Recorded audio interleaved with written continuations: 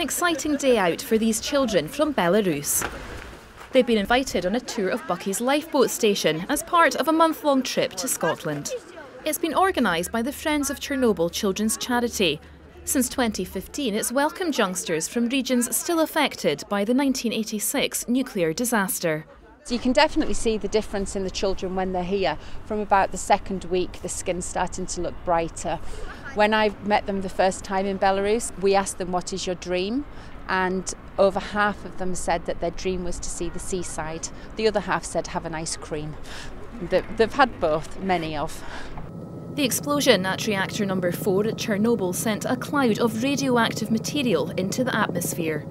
The years that followed saw a spike in the number of cases of cancer in Belarus and Ukraine, including among children.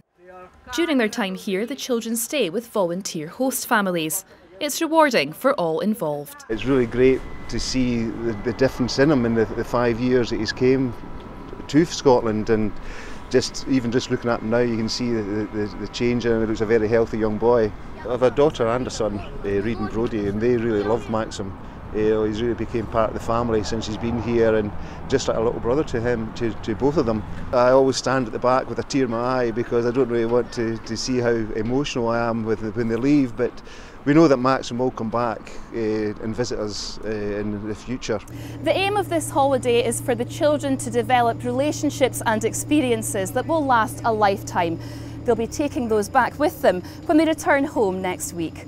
Louise Hosey, STV News, with the children from Belarus in Bucky.